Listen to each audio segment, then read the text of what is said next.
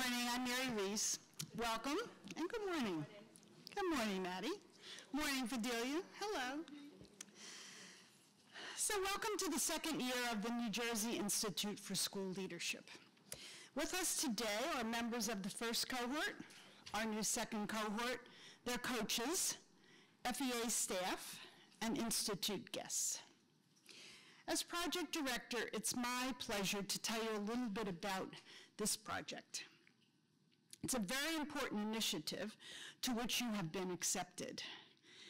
More than 2 years ago, FEA was approached by the Macmillan Family Foundation with a request to design a model to support school leaders in recognition of the complex positions you will hold.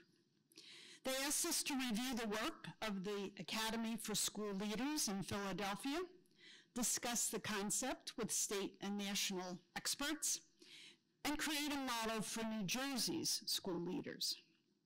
We gathered a development team who, during the planning stages, and some of them are our current experts who are helping to design our monthly sessions.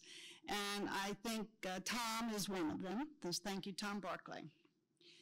We piloted the first year with school leaders from New Brunswick and beyond, and they're going to continue for a second year. We learned a lot from the pilot members, from their coaches, and from the results of our external evaluator. All of these reflections are influencing this new year. And I want you to know that we do value your feedback, whether it's formal or informal, through your coaches, directly to us, because, you know, this is a work in progress, and we're very interested in making it the highest quality possible. FEA's leadership has been steadfast in its support of this work. And I thank Dr. Donna McInerney, who is the CEO of FEA, and Karen Bingert, our executive director of NJPSA and the FEA president, as well as Denise Heckberger, who may join us in a little while, FEA's CFO, as well as our assistant executive director for PSA. But we wouldn't be here today without acknowledging the vision of Nancy Macmillan, the co-founder and president of the Macmillan Family Foundation.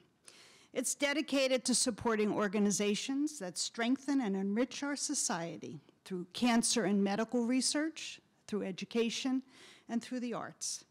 Nancy has been the driving force behind the development of this institute, and I'm very happy to introduce her to you now.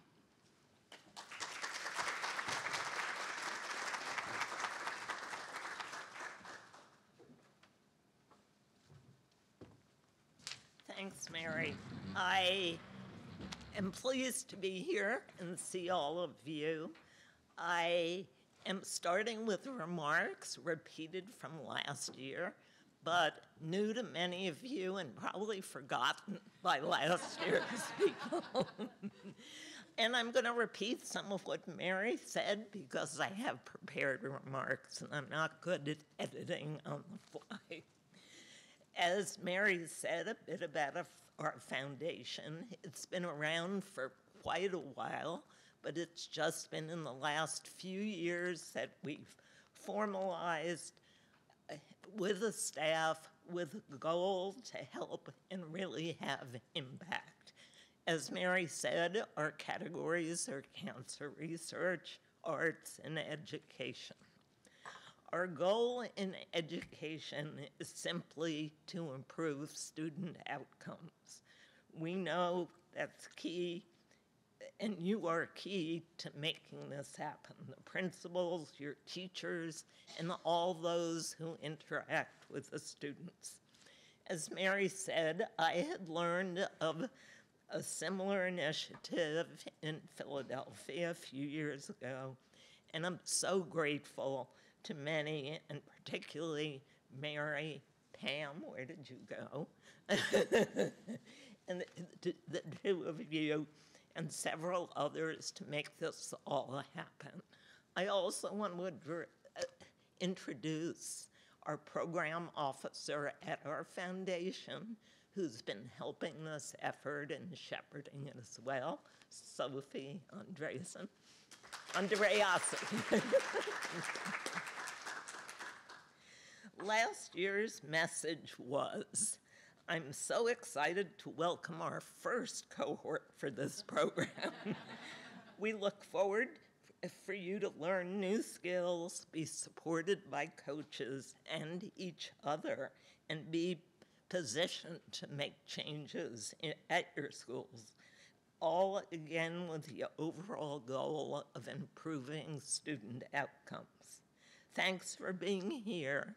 Can't wait to hear how it goes and what you'll be able to bring back to your schools, as well as your feedback on this program. Now we welcome the second cohort with a program that's been changed a bit thanks to your input and experience of the first group. Good luck. Thanks again for your participation. I know this program, working with your coaches and colleagues in this cohort, will be a very valuable experience, ultimately, again, helping to improve student outcomes. Thank you.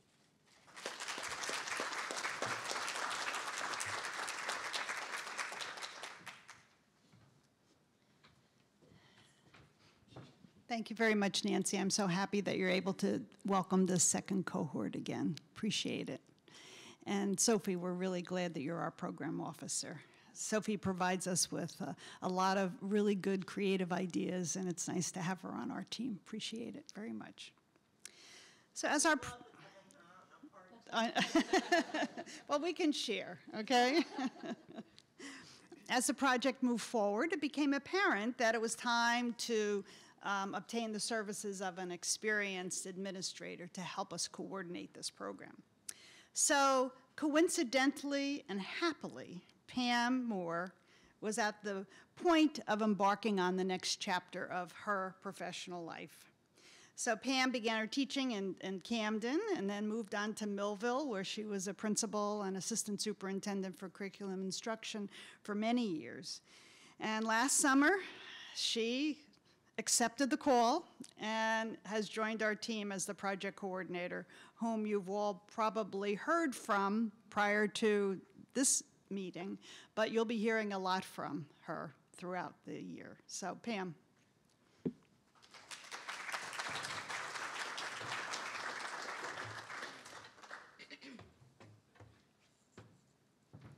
What Mary didn't mention is when I got the call, I was thinking about what am I going to do with my life, right? I'm retiring, pardon me. I want to stay connected to education, to leadership, and like an answer to a prayer, Mary called with this phenomenal opportunity, and I'm very grateful to be here. I'm not going to take a lot of time with comments this morning. We'll talk more this afternoon, because what I'd like to do is turn this over to Karen Bengert, the Executive Director of NJPSA, and you heard Mary mention her other titles, President of FEA and Chief Bottle Washer and Cook, right? So I asked Karen if she would bring us some words. Karen opens every program with such beautiful and thoughtful words, and they always seem to be the exact thing I need to hear at that exact moment. And usually it's like 5 minutes, 6 minutes. I said, you know what? I wonder if she could do 30, 40, 50, 60. I think we settled on 30. Something like that. I can assure you that you are going to receive these words of wisdom, of inspiration, of hope, of future things to come, and leadership in a nutshell, from Karen Bengert, who will be the next voice you will hear after you finish clapping. Okay.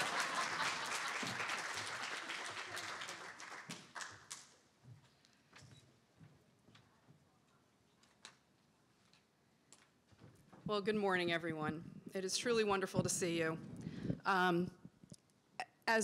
Well, first off, we all love when we're doing something and someone gives you an opening like the one that Pam just gave me, because you think, oh, boy, I don't think I wrote any of that. I don't think I prepared any of that in what I was going to do.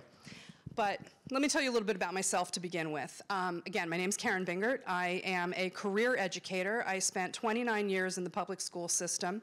Started out teaching at Asbury Park High School, so urban experience. Then moved down to Southern Regional High School, so suburban experience where students would bring surfboards to school because if it was a good tide that day, they were going straight to the beach. Then I went up to Hillsborough High School, where I became a vice principal at a whopping 29 years old, and I thought, what on earth am I doing getting into educational leadership at this point of my life?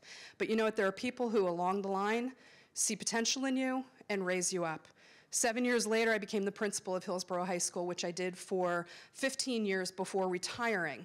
And much like Pam, I wondered what I was going to do when I retired, so the very next day I started as the executive director of NJPSA after a long and leisurely day of relaxation on the beaches of Ocean Grove. So I come to this session this morning with a very simple title for you. I have all the answers for you. Leadership in a nutshell. Okay, because in my mind it really does come down to one thing, and we'll talk about what that one thing is in just a few minutes.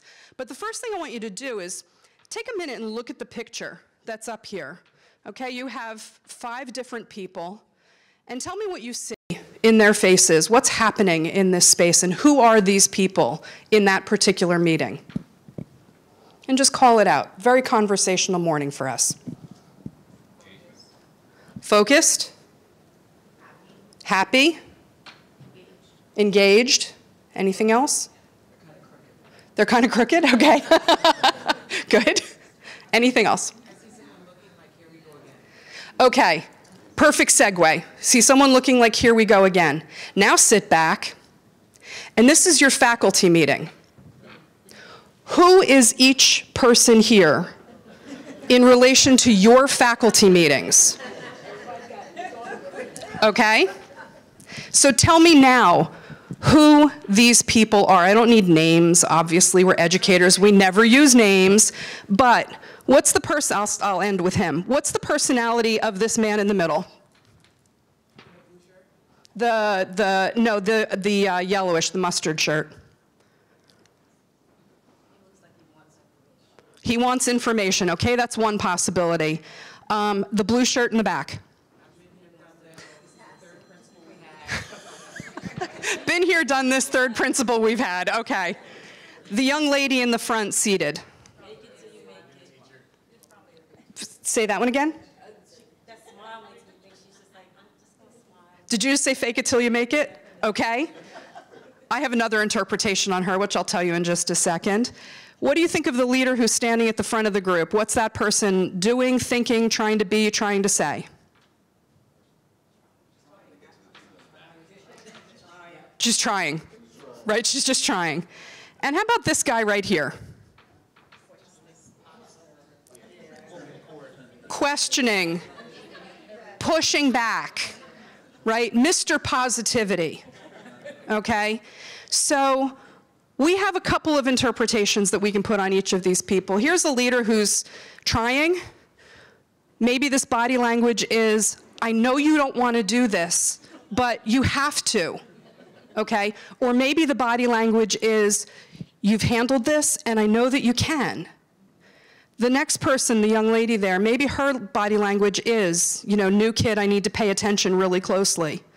Or maybe her body language is, I could do this better than you can. The young man in the mustard shirt, I'm going to go with the wants information, but I'm also going to go with the, did you think about that? And what about this? And how about that point? And the gentleman in the back in the blue shirt. I could be grading, I could be coaching, I could be planning lessons, I could be doing anything else but this. But that body language is some of the negativity that we see in some of our faculty meetings. And this guy on the end, we all know him. Whether it's a him or a her, we all know this person who sits there and says everything you don't want him to say. He pushes back on everything you do, and you have to figure out a way to bring your goals to fruition with this person sitting in your faculty meetings every time. So let's talk about the traits and the characteristics of leadership and what really, really works to create a highly effective school leader. Now this phrase, think, stare, pair, share, I stole from my colleague who is my counterpart in Washington State. I love this, because I'm going to ask you a question. I'm going to ask you first to think about it, and then I'm going to ask you to stare awkwardly at the people around you, because that's what we do when we do group work. And then you're going to pair up, or even group up, it's okay, and then share your thoughts. A really quick, down and dirty list of characteristics of a highly effective school leader, traits of a highly effective school leader, skills of a highly effective school leader. So I want you to take about a minute or two just to think. Start jotting some stuff down. There's a wonderful notebook there just for you, labeled NJISL. Dig in and start making some notes. Okay, 1 or 2 minutes of your general list. Don't do the top 5 most important yet. I want as comprehensive a list as you can come up with.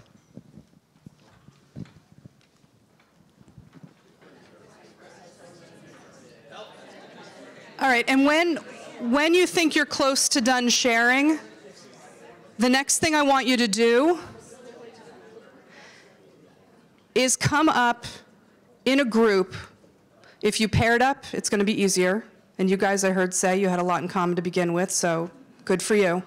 If you're in a bigger group, this might be a little harder, but agree on the top 5 most important.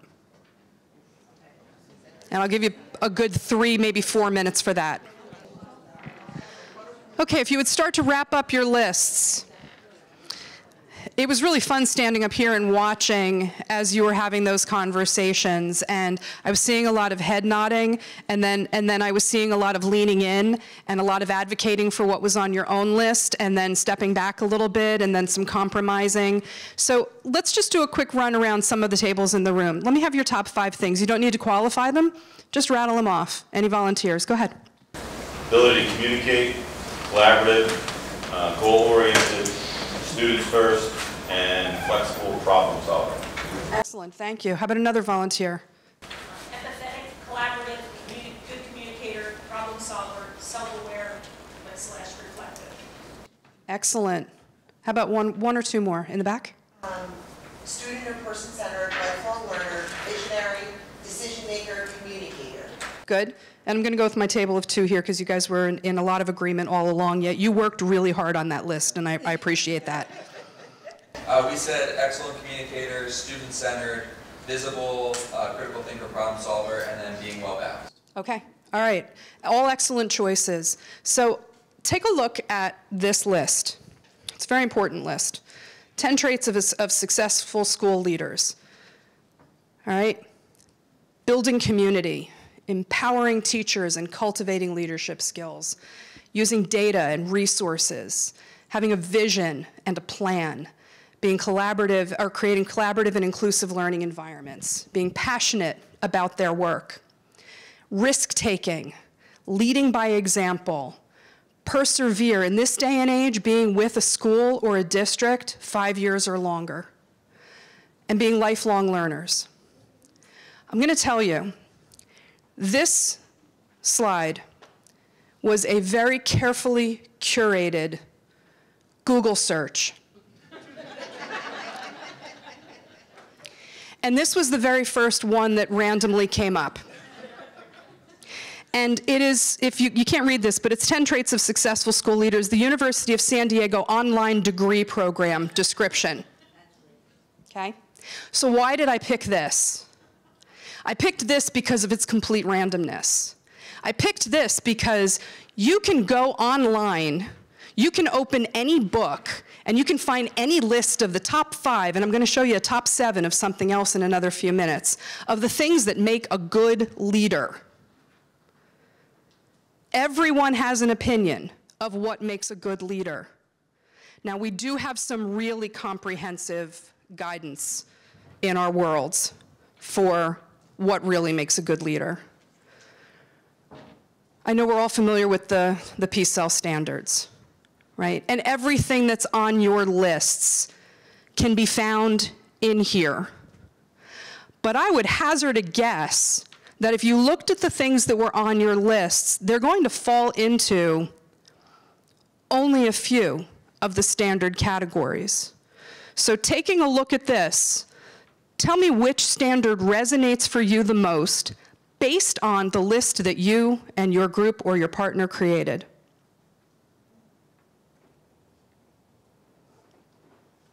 Any volunteers? And if you can't read them, let me know. I can run through them for you. In the back? Standard 5, community of care and support for students. Anyone else? Standard 7, professional community for teachers and staff. Do you already notice a commonality in those two? One key word? Community. So here's another carefully curated list of skills and traits. 7 tips for effective school leadership. This was the second thing that came up in the Google search. Because again, the randomness of what people expect of you as a leader depends on who they are, where they're coming from, what their story is, and what you yourself are going to bring to the table. So this also, frankly, falls into the standards 5 and 7 on the PCEL chart, right? Respect, clear goals, input, example, feedback, delegation, which is important for your own sanity, and making meetings matter, which is something that if you ask your teachers, everything could be in an email. They sometimes forget about the community building part of actually coming together in a space, but that's okay. So these are other things that someone out there thought was important. Now this one was actually an article in Edutopia, so I know that a lot of us read that. But here's the thing. What does all of this have in common? This is something that I have said for years, and I think it's an important thing, and I use it frankly to remind people who say things like, I pay your salary, or say things like teachers are glorified babysitters, or say things that are dismissive in nature of the work that we do in education. But education is the only field, the only one where every single one of your clients shows up every single day. But the ones who are there are not the ones you're worrying about the most. The ones who are not coming in, the ones with chronic absenteeism, the one with home lives that are fractured, the ones who are responsible for taking care of the little children and their families, the ones who are working because mom and dad aren't, they're the ones that are the very top of the list of our concerns. But we also have all of the rest of them. The doctors out there, their offices are not filled with every single person that they have a chart on. The dentist's offices are not filled with every single person that they have those oddly little misshapen charts on, stacked on back walls, okay? But in education, you're dealt everyone every single day. And you as the leader have to figure out the way to make all of that work.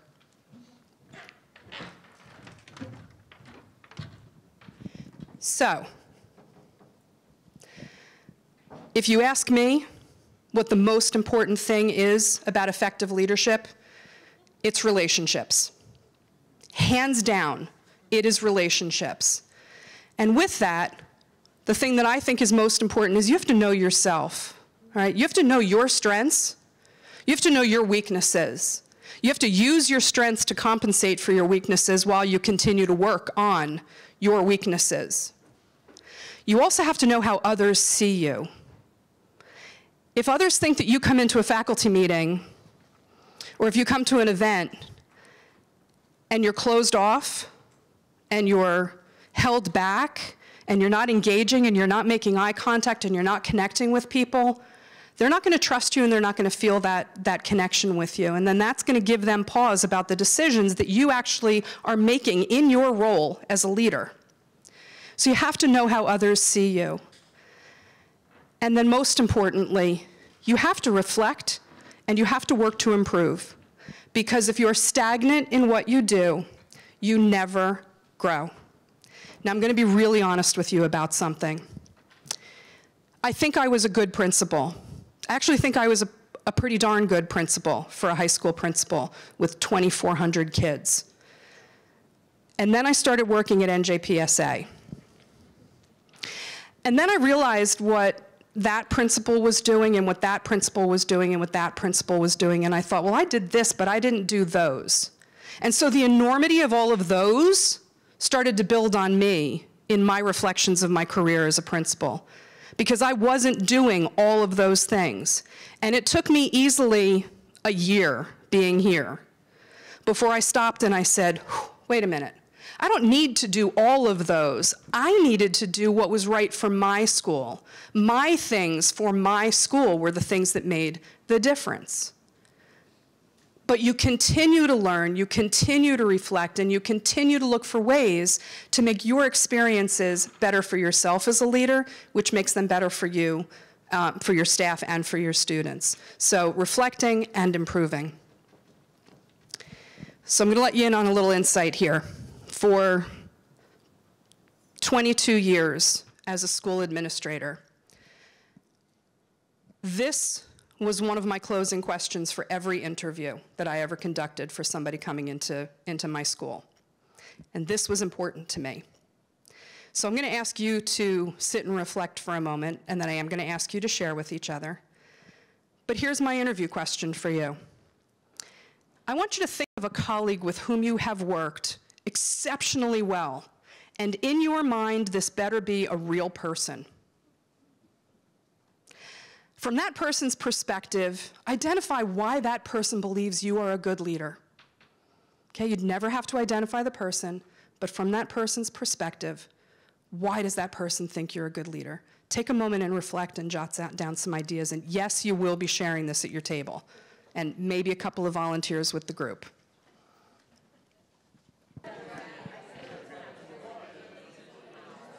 Okay, let's talk a minute. Is there anyone who's willing to answer this question for me? From that person's perspective, identify why that person believes you're a good leader. Anyone willing? The one who actually raised his hand on his own. I said a willingness to improve, or like a looking to improve based on the feedback of others. Okay, willingness to improve, looking to improve based on feedback of others.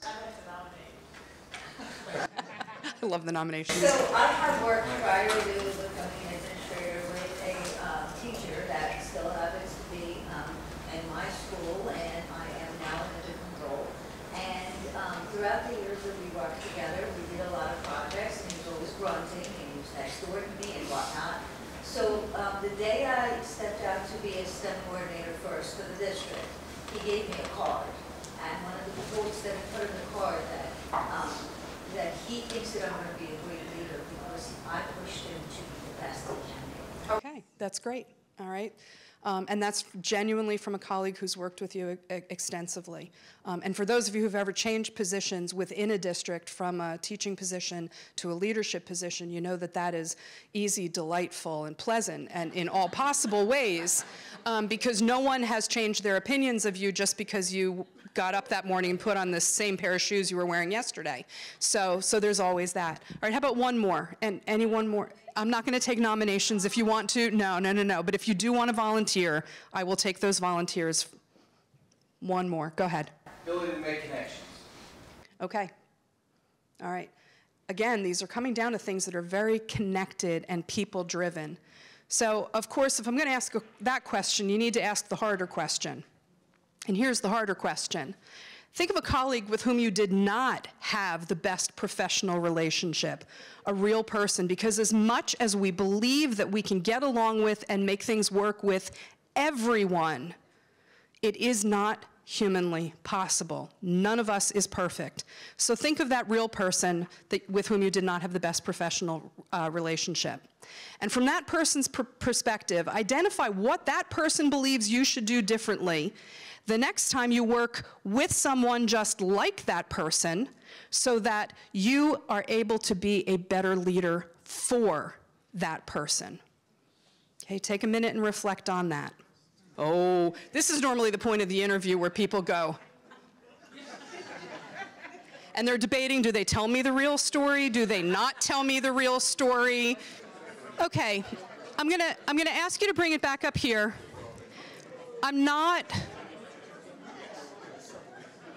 In this case, I am not going to ask you.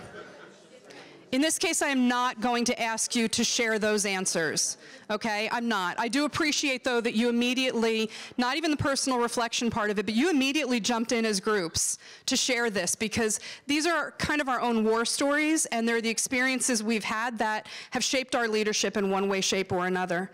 But what I want you to do is I want you to take a look at that question and look at the question analytically. Why do I ask that question? What do you think I get out of it? That one and the one before it, but most specifically this one. What do you think I get out of this when I ask this question? It makes us reflect. Gives us reflection. Yeah, I was going to say that, reflect on yourself and see if you can take feedback, because feedback is what makes you grow. Okay, reflection and feedback. Connects us to our feelings, our affect, as opposed to just cognitions. Absolutely. As school leaders, we're always going to have that harder person, and it's really thinking about what we need to do or can do within our domain to kind of help influence that person in a positive way. Absolutely. There's one other really big thing that I'm wondering if anybody's going to pick up on. Go ahead. Just thinking you're leading everyone, not only people that are on. Absolutely. You're responsible for everyone, not just the ones who like you. I think you guys are uncomfortable, and I think we got to be comfortable with being uncomfortable. I hadn't even thought of that one, but I like it, and I'm going to count that as one of the reasons that I always use this question. Last chance.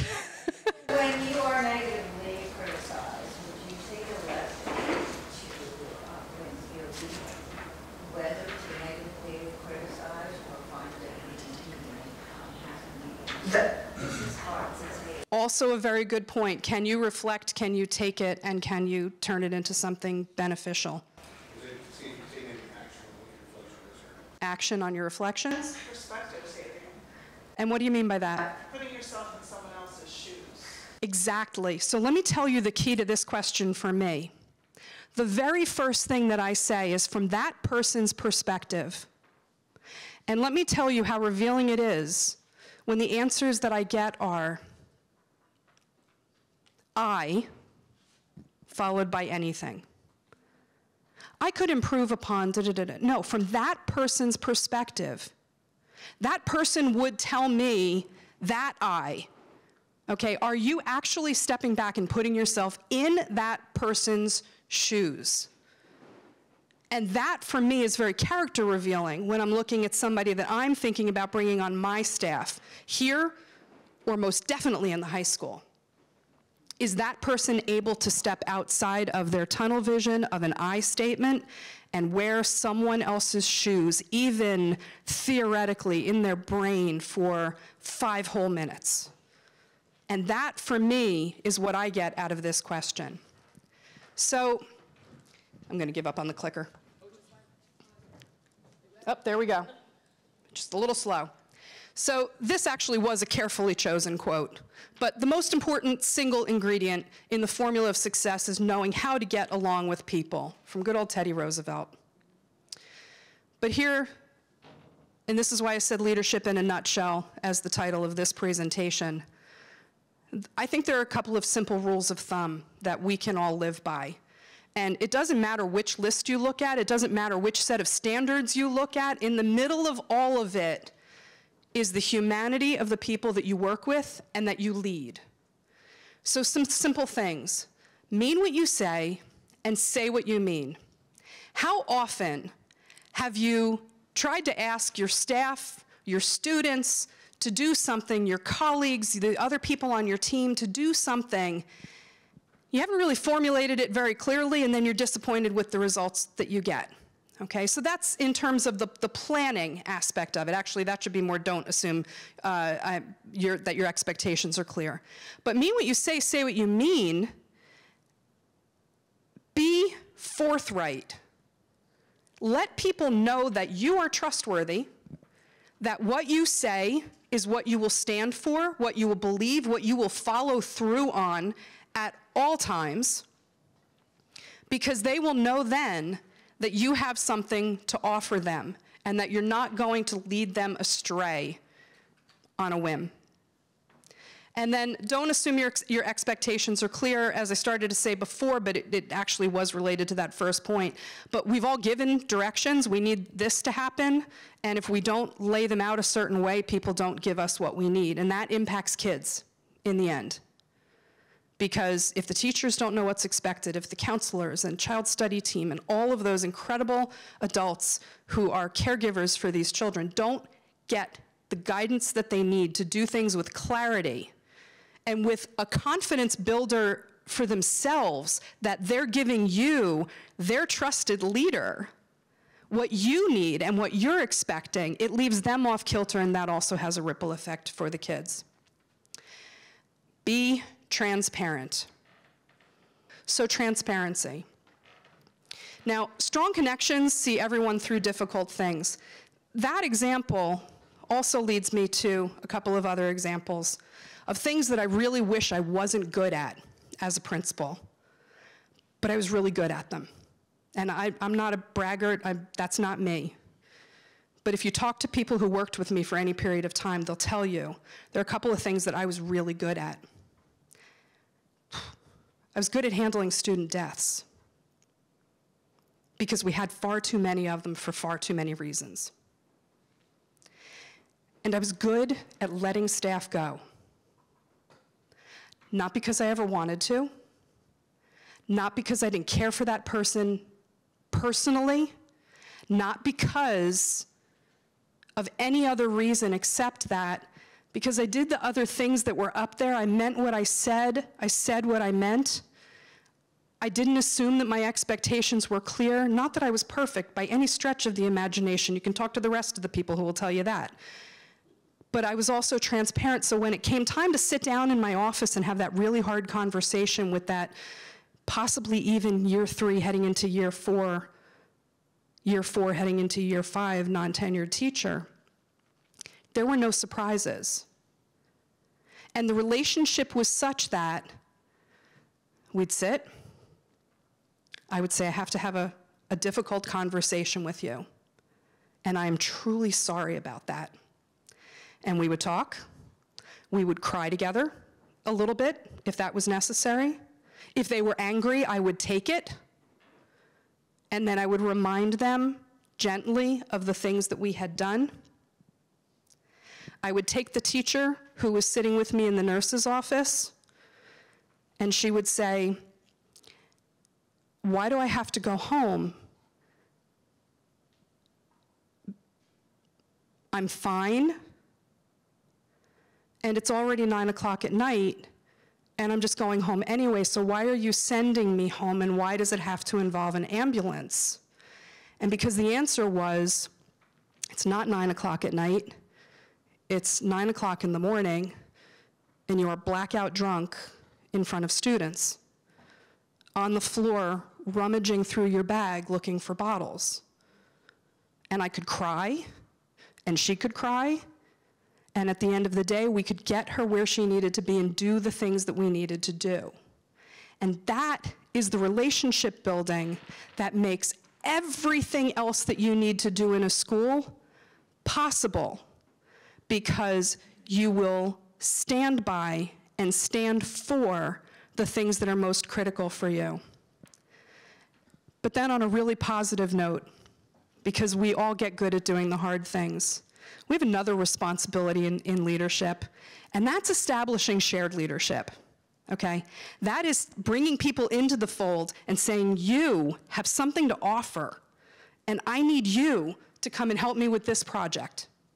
Or I need you to think about going back to school and getting your master's degree, or coming here and being a part of Excel and getting your certification. I need you to come back in 3 years and join our administrative staff. I need you to go to any school anywhere and share these gifts and build up that next level of leadership. Because now I'm also going to put on my association hat. We have staffing shortages, which will eventually impact administrative shortages. I don't know if you're feeling a little stretched thin already and it's August, right? The kids aren't even here yet, other than ESY wrapping up and sports starting to kick off, right? But if you don't create that culture in your building where people want to stay, where people want to be with you, where people know that you mean what you say, your expectations are clear, you're transparent with them, you've building strong connections so that you will see each other through everything that can come up, and that you're going to support the people and say, you have a place here, you have a voice here, you have a value here. You are us, and we are you, and my success is your success. That is what makes everything else on that Peace Cell chart come true. And with that, I thank you. I thank you for everything that you do for your schools every day. I know they don't line up at the doors to scream and shout your name in favor and throw flowers in the pathway as you walk by. I know that, but know that you are appreciated, because the people who truly understand what you do know that you are knocking it out of the park. So thank you.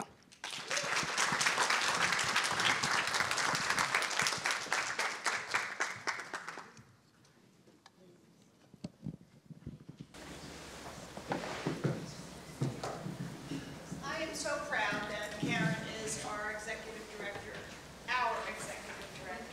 and it's just so delightful to hear her say what she believes and does on a daily basis. It's really exciting to be working side by side.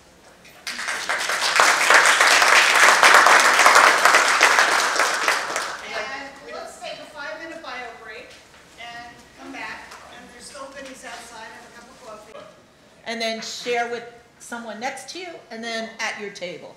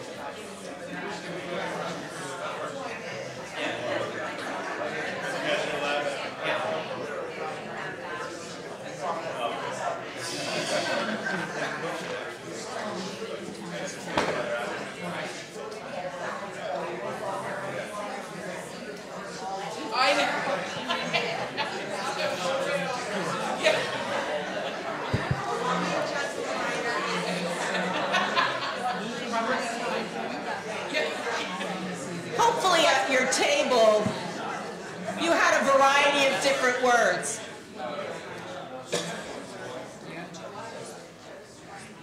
We'd like to take a moment to give some bold sharers the opportunity who would like to share what their word was and why it was meaningful to them personally today. Anybody want to step up?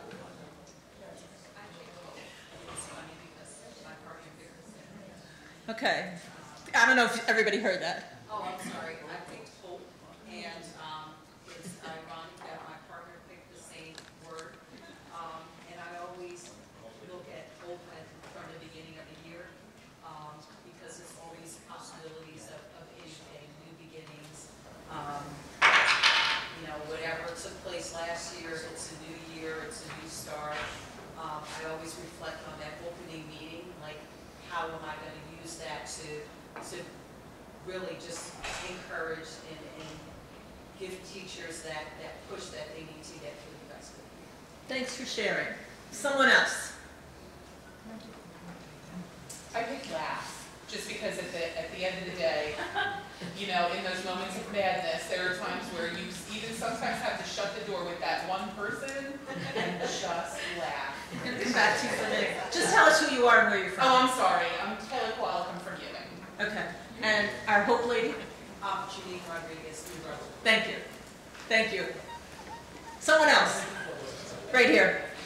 Hi, I am Cheryl Pasquale from Hawthorne, and I picked courage because I have a personal story. I moved to this country at 24 from Turkey, and I just packed and came. I didn't know a single soul crib. I did not have any connections. And at the time, I finished English Literature and Language back in Turkey. So I thought I was speaking English. So, and quickly realized that I was going to have my master's degree in English Literature and Language. So when I came here, I just realized that is not for me. So I went through math degree, blah, blah, blah. And then I finally found my fit in teaching math at the high school that I'm currently an assistant principal for. So I think courage is something that is so powerful. Whether you are teaching children or leading the school building or a district, you need to have courage in your heart to take that next step and be fearless if you believe in the power of the purpose that you're serving. So, Thank you for sharing that. One more. Anyone else? Sir. Tell us who you are. Curtis Resnick, principal in NetCon. So the first one I picked up was strength, and then I saw dream. And I never thought I'd be in education. I always wanted to be in law enforcement. I wanted to be an FBI agent, and that was my goal since I was a little kid. That was what I was going to do. And then in high school, I started having seizures. They didn't know what caused it. Luckily, I'm good now. But you can't carry a gun and be in law enforcement, right? With seizures. So I went back to one of my high school coaches and said, you know, you would be a great teacher and coach. Why don't you start coaching with me and get into education?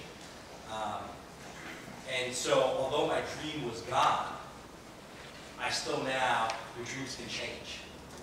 And I found that I'm in a really good place where I can have an impact, have a great family. So my first dream maybe didn't come true, but my dreams are still coming true. So that kind of resonates. Thank you for sharing that. Thank you all for sharing those stories, and I'm sure every one of you, when you shared with your partners at your table, had meaningful stories as well. Now we're going to ask you to take a second look at that stone and look at it from a different perspective. What does the word on your stone have to do with leadership? What is the connection for you with that word to leadership? So again, quiet time for a minute. Do you want to share it quickly, or we're going to share with your groups again? So talk about the word on your stone and leadership, and then we'll share out in a few minutes.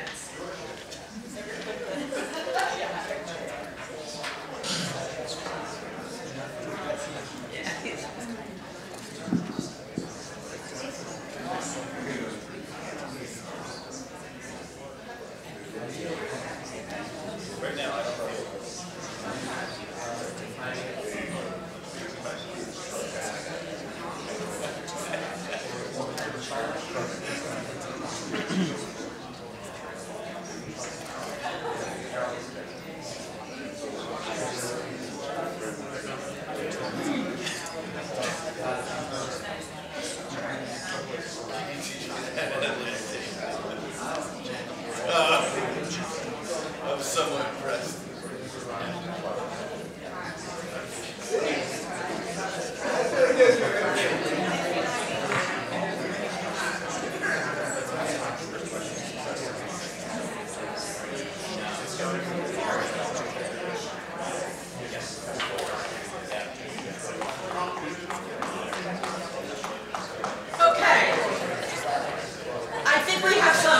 Energetic sharers. We had hands up over here from the very beginning.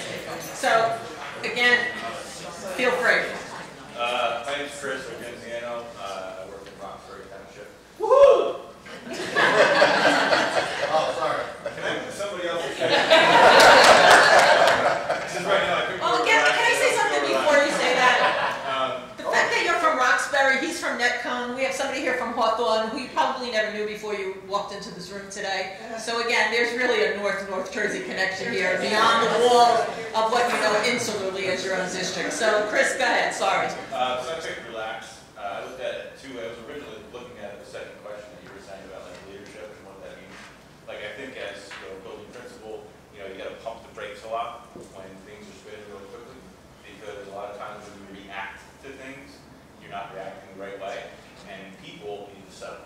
Like even parents, when they make those angry phone calls about such and such happened at school, like they need to marinate a little bit, right? And jumping on that phone call or replying late at night to an email that you just got maybe isn't the best. The other thing is relax. When I look at it at a student level, students are going to be able to receive messages when they're ready.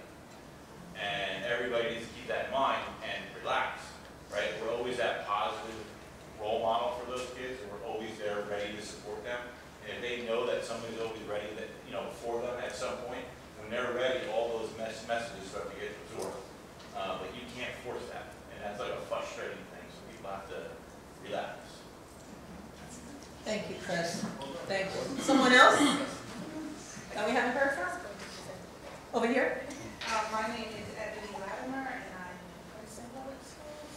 And I chose gratitude, and for two reasons. So one of the reasons is in my office, they always come in hot. But I have a strip of paper in a bin, and I have a glass door. And before they say one word to me, they know they take one strip of paper and they write on it one thing they're grateful for, and they fold it in half. It's anonymous. I never read them, and they put it into my gratitude bubble. And that's just my way to help to de-escalate them before we speak, and for them to understand it's not so bad. There's always one piece of light in the day, and we'll get through it. And the other part is that when it gets challenging in the office as well, there was a time in my life where all I wanted to be was a principal. And so you got to take the grit with the glitter. So, I just am grateful that I'm being able to sit in that space. Thank you for sharing. Thank you. Someone else? Oh, come on. Sir? Kelly Mooring from New Brunswick, and the word I chose was focus. And in terms of leadership, as we all know, you may go into the year, you spend the summer thinking about this year, I'm going to focus on this concept, this strategy, whatever, and then by September 15th, it'll change.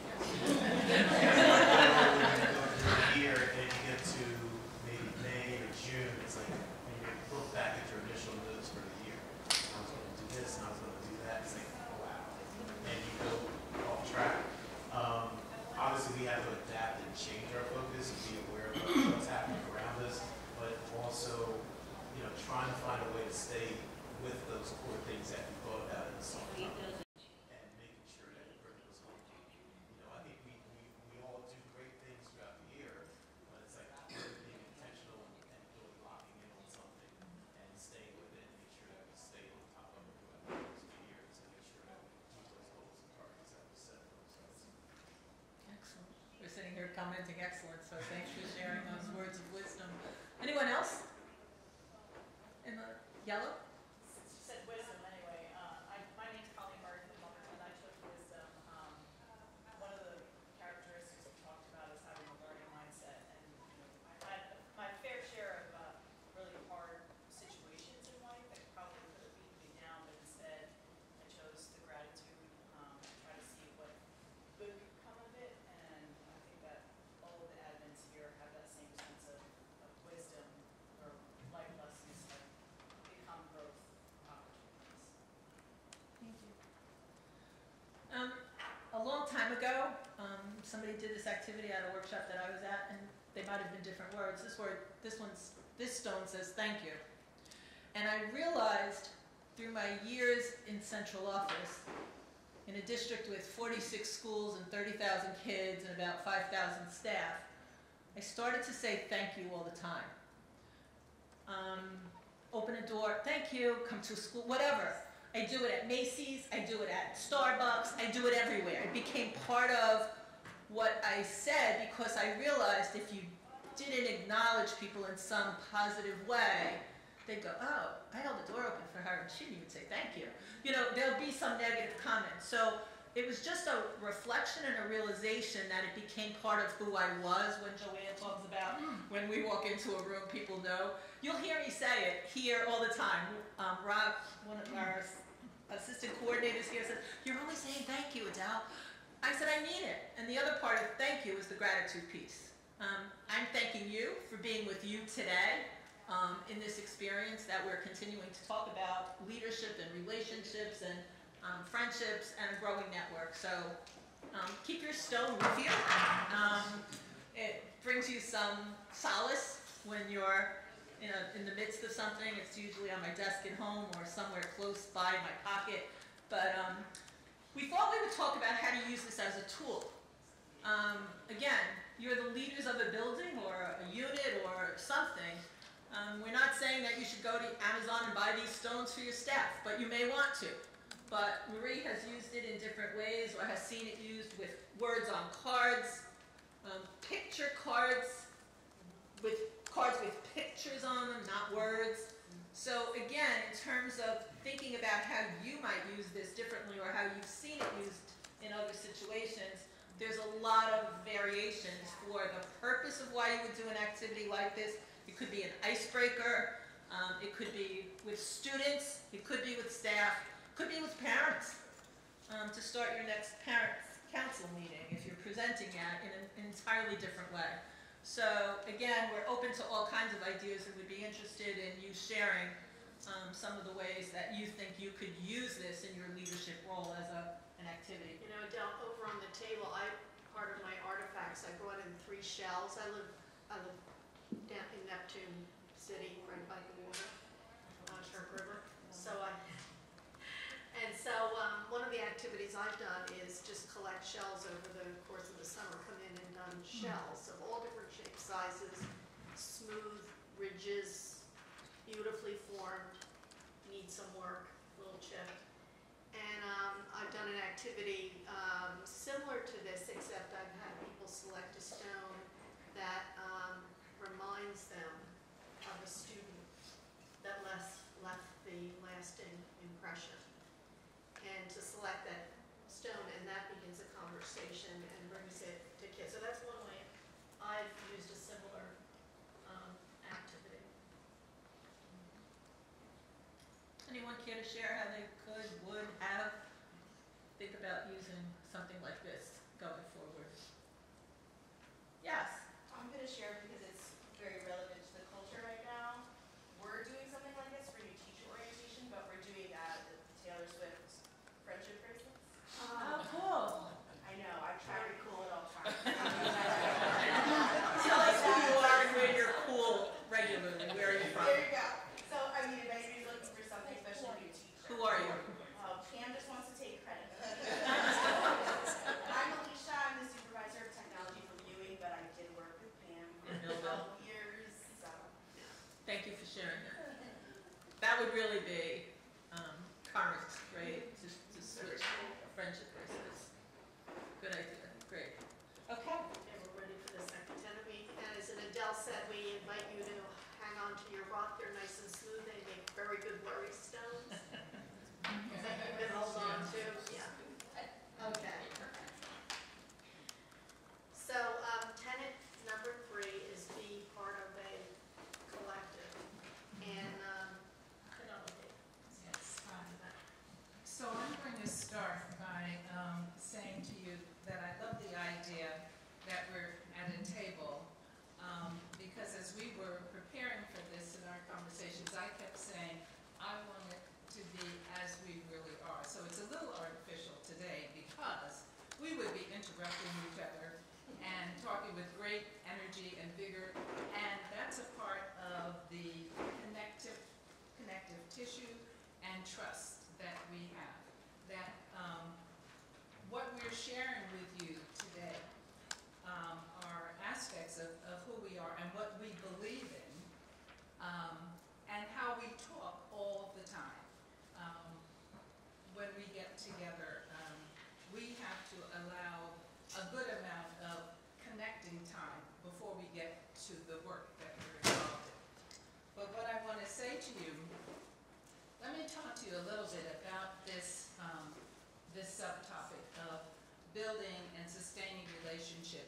and the collective. And I'm going to suggest to you that for me, it always starts with quiet time. Time for me to think about the values that I'm bringing to any situation. Family, friends, professional associations. And I think about, as I'm having this quiet time, and a part of what you'll see on the artifacts table for me are, you'll see a book called The Power of Thankfulness, and it has lots of tabs in it. It was given to me by a former student when she got her law degree, and I read it. I read from it. If you were to open that book, you'll see at the top the year. And she gave it to me 6 years ago, and almost every day I read from that. And it's amazing how that tool, I say, I know this was written commercially, but you would think that this statement that I'm reading today was written for me because it fits. And so, knowing yourself, what tools, what artifacts would be a part of you when you're absent. I loved it when I was a high school principal, and my principalship was to design the demonstration high school for Rutgers University at the time when New Brunswick had been coming through social disturbances, commonly called the riots. And Rutgers stepped up and said, we'd like to help and share in this. And so a demonstration high school called the Gibbons School was established. And I loved it when the head teacher said to me one day, we were talking about how students' behavior is ongoing. He says, it doesn't matter whether you're here or not. There's an aura that's left, and the students always think you're in the building. And I was like, you know. Now, I didn't realize that, but that was terrific. So, what's the aura? I carry within me memories of beloved educators who made a difference in my career. And the first is my second grade teacher, who stayed with me through my life. As a matter of fact, in just a few recent years, I was surprised at the clippings and the information that she had that my mother didn't have. You know. Another was John Heldridge, who was a senior vice president of Johnson & Johnson. And Johnson & Johnson took a very fine interest in the public schools, particularly during my years, which were 25 years that I stayed in the same place by choice in New Brunswick. I stayed there because I wanted to be there, because I loved the vibe and I loved the relationships that I had with the families in the community and my colleagues in the school district. And John Heldridge said to me, hire from your weaknesses. What you don't know, that's what you need to look for in people you're bringing in. Who has strengths that are your weaknesses? And so, connections. And then always making the connection of my values. So valuing the arts, valuing reading myself and not just asking other people to read, valuing journal writing. I'm a scribbler. I love to keep journals, and I hope you will too. But the power of conversation. When I think about my career, everything that is notable, I can trace back to a conversation. It began by talking to people bringing to me ideas, me sharing ideas and saying, do you think this would work? How do you think? And some of the legacy pieces, one big one that's I'm amazed at, but I'm very proud of, that's a part of the New Brunswick School District, is something from the arts called Dance Power. And this was answer to giving students and families, mostly families, the understanding that the arts are for everyone, that it's not elitist.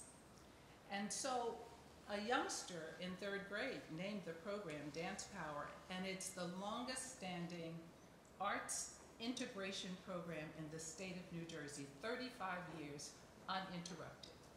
And it links a private ballet school, Princeton Ballet, which has long since not been doing strictly ballet, but they do ballet also, with the public school students and families, with the New Brunswick Board of Education. And what I'm most proud of is that this Board of Education, with changing leadership, changing superintendents, the one piece that evidently they've agreed to is don't touch the Dance Power program. And that's because of the colleagues in the district, the educators and the families who say, am I going to be a part of that program? And I rush now to say to people, we did a lot of teaching of literacy and mathematics and science also, you know, it was. So, connecting, when people think of you, are there behaviors, are there sounds, is there language usage that comes along with it?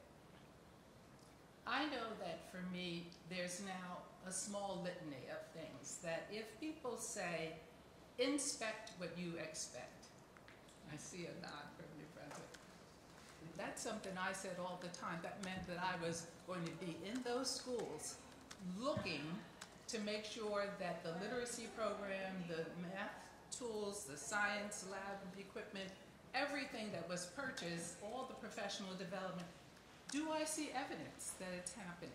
Connecting the decisions, right? Flow and function. How do you move? Do you smile at people? Do you say thank you, without being prompted? What do people see in terms of your behavior? Dress for success. It doesn't mean the garment that you're wearing, although it did mean the garment that you were wearing. And I would have a hard time today, because if I had a hard time with people having their toes out, because I'm trying to say, when you break that toe, you're going to be out for 2 days, for a week, or so that's a problem. So obviously, I will confess to you that I'm not a fan of wearing leggings and having that be the perspective of youngsters as we move around the classroom. But I realize where I am. Chat! And I realize my age. Chat and chew. When I say chat and chew, people, oh, she's inviting us, to lunch, to dinner, to something. So, so what do people hear? Or do you have phrases? Do you have ways of communicating that when they are heard, it elicits a smile, or it's welcoming, or is it not welcoming? Does it give a sense of connection from being? And so, also, what do you have displayed in your offices? What do people see when you're not present?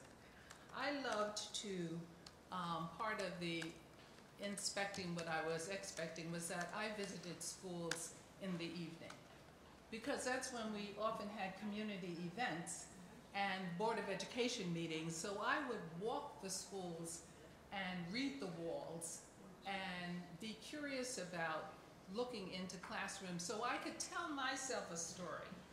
I should be able to enter your room, enter your school, and tell myself a story about what's happening. Connecting when you're not there to tell your story. So what do people see as the evidence of your presence when they come into your office or into your workspace, and including in your work? Environmental learners. I want you to take a moment and to think about this, because I do this all the time, including today. as you were preparing to come here today, what did you imagine you would experience? What did you hope that you would experience as you were driving here? Connecting your expectations to your reality. I'm going to ask you to also, in your journal, jot down 6 o'clock. And so at 6 o'clock tonight, what will you remember? Not about where you sat, but what will you remember about what it felt like to be in the room? What will you remember about the rhythm of how you felt? When did you feel like you were leaning in? And when did you feel like, wow, that's really affirming. Let me just take that in. So the 6 o'clock message to yourself, and maybe to a colleague who was here, the 6 o'clock phone call. So as you think about connecting and the connecting tissue, it's more the behaviors of what you feel environmentally as you come into spaces and as you move around, both in terms of your school and your district. What do you carry forward with you? Before I ask you to do some mapping and some collective thoughts on this, one of the things that we talk about is who helped us. We're always talking about who helped us and who continues to help us. I look out at Fidelia and I have an affection for her because every time she tuned in to the Equity Council meetings of the New Jersey School Boards Association, she was a helper to me. I never knew if anybody was going to tune into those sessions. But I tell you, 90 minutes after each one of them, well, actually 5 minutes after they started, the first 5 minutes, I was like, thank God somebody is on the line tonight. And then 90 minutes later when we finished, I said, wow, thank God people participated, because it was an elective experience. Had the same gratitude for Joanne, and she would show up on a regular basis, and Donna McInerney of this organization. So who would you say helps you? And we're going to have some quiet moments for you to think about that. Helps you in all kinds of ways. One of the helpers that I relied upon were the people who were the yeah but kids. And that's what I call them, the yeah but people. The disruptors. Disruptors are very helpful if you want to be successful. You want to pause with every good idea, with every great initiative, and you want to say, what are the yeah but people going to say? Because when you have worked in your mind and in your body, both sides of the issue, then you will be prepared to go forward. I used to smile, particularly when I was assistant superintendent of the New Brunswick School District, because the elementary schools were so lovely to visit. They tried to be helpful all the time, to be welcoming. The high school prided itself on, here she is. What great idea does she have? I have a favorite moment where a member of the faculty said to me, when the times when testing and talking about test scores defined us, as they do now, and a member of the faculty at the high school came up to me at the end of one of my presentations that I prepared very carefully, the language that I used, the rhythm that I used, because I knew who I was speaking to. And this person said, Dr. Latimer, you have such a nice way of telling us we're not doing well. One of my favorite memories, because that said to me, I nailed it.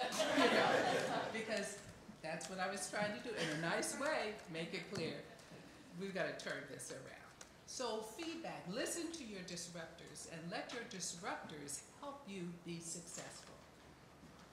You don't do yourself a disservice when you dress for success, only taking in, you know, the positive, because that's not reality.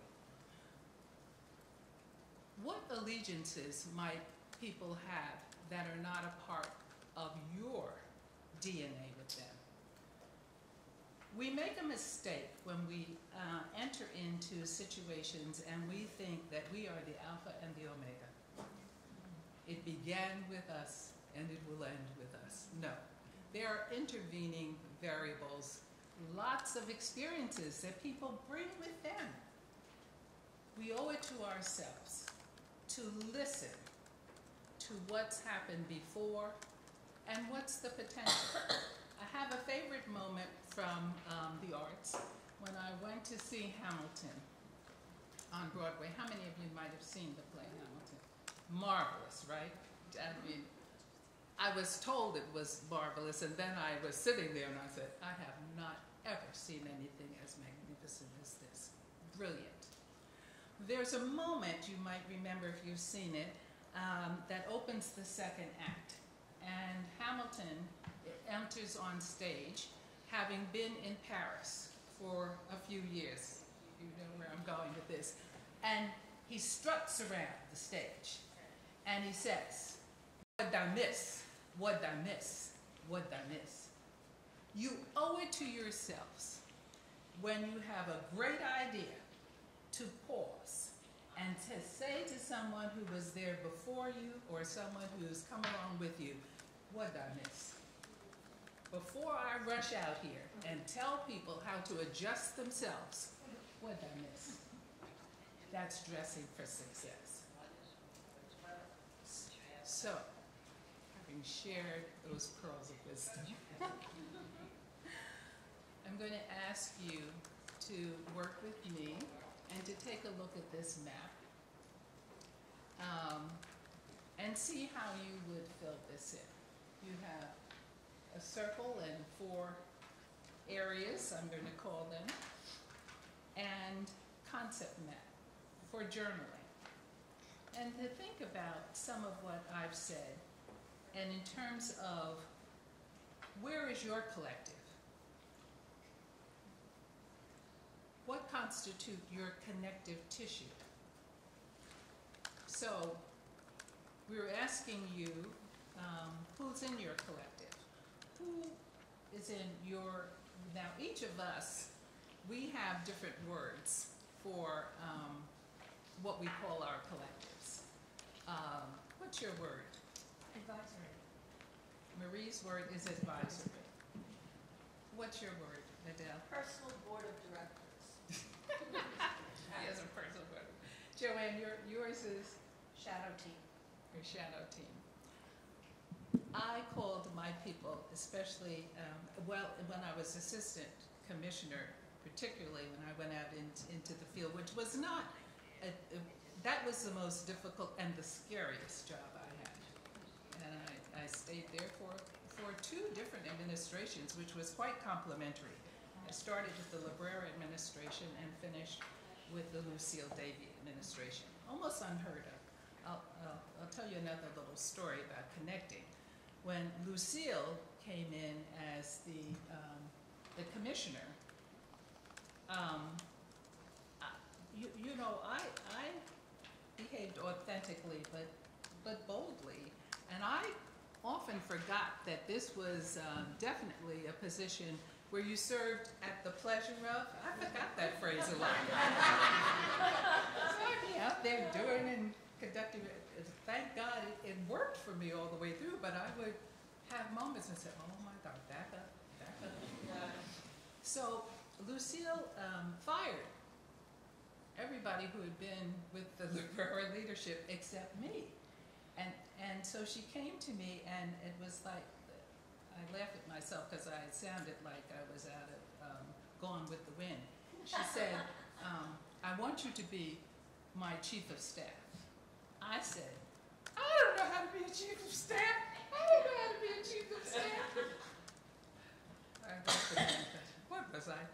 she said to me, don't worry about it. I don't want a traditional chief of staff. And so I entered into that on faith and so forth. But I called the people in the districts where I went my agents, because I needed people who knew the groundswell, what was real. And I knew that I needed to demonstrate how it felt for me to be in a district that was always struggling, particularly if you wanted to just measure us by test scores. There was a lot of richness always in New Brunswick. That's why I stayed for 25 years. I loved it. And I loved the work. So, agents. Who are the people that you can go to who will reliably tell you the good, the bad, the ugly, and who will be there understanding the work? So that's one thing. Influencers. Who are the people who influence the work along with you in your community? There are, I knew, for instance, again in New Brunswick, that the chief executive, how great was it for us to know Jim Burke, the CEO of Johnson & Johnson, to be invited into his office to talk about how the New Brunswick schools would always be supported by that major corporation. Who influences the work that you want to have done? Who are your disruptors? Who are the ones who are the pain in the ass, but they have great content for you? Pain in the ass, but great content. They are the ones who are going to know which way that wind is blowing and how strong it is. So you can dress for success. Don't back away. Know what you're entering in and what game you're playing. And groups who hold sway, influence. That may be a sorority. It may be a major organization in town. It may be a very strong, it may be the union. Yes. It could be any number of things. So let's take a moment and let's see what you would scribble for each of these areas.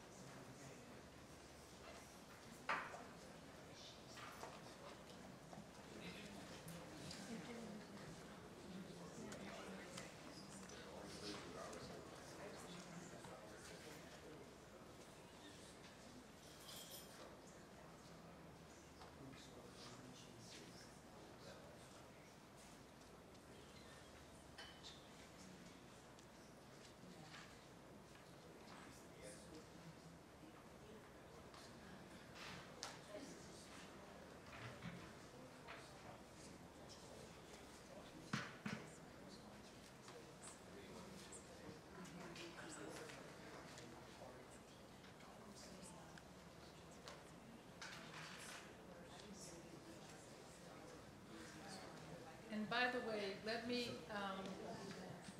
influence you to keep in mind that whomever you, or what groups you write, be prepared for them to change. Don't lock people in. You know, the disruptors will change. And you say, I thought, you know, no, not for this one, Dr. Latimer, you're over here.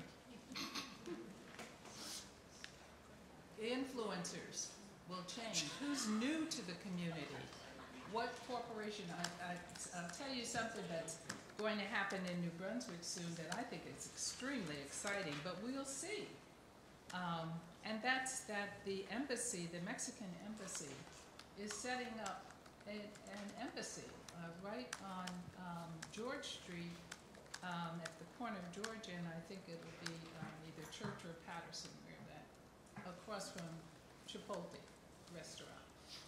they're going to bring 27 full-time employees there. Now that's an influencer.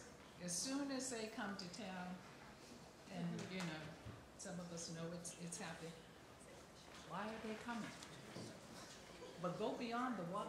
Give them something to do. It's going to benefit the schools. They're coming because the school district has shifted to have Oaxaca, Mexico. I used to say I was going to run a field trip there. I'd still think we should go. Because there are a lot of people from Oaxaca in the footprint. Okay, what do you have? Who wants to talk about any quadrant of the map?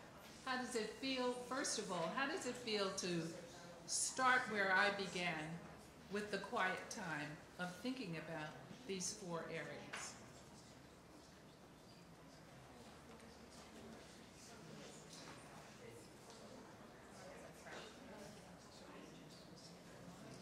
Anyone? Yes. Just talk a little louder. When I was thinking about it, there was actually one person. Excuse me, someone's answering here. Yes. There was actually one person, I'm good. There was actually one person that fit 2 of the quadrants. Okay. Because the person is an influencer, but they also are a disruptor. Okay. So. Yeah. That's interesting. Yes. Interesting that they kind of function on those 2 roles. Mm-hmm. Yep. An influencer and a disruptor in the same body. I believe that. Yes. I'm thinking of my influencers from the book The Tipping Point. Yes. Where if you use them the right way, Yeah. they can help you get done what needs to get done. Like it goes back to what we talked about earlier, is thinking through that perspective. Right. And trying to whatever it is, Yeah. kind of helping you shift an agenda that way. Because it'll happen with or without, you know, it may not happen without that. Mm-hmm.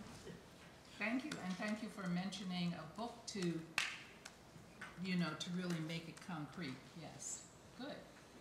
Prior learning, how you're applying learning, yes. In the interest of time, I'm going to move on, but I'm going to ask you to look at your 4 quadrants and think about this. What does it take to build a collective?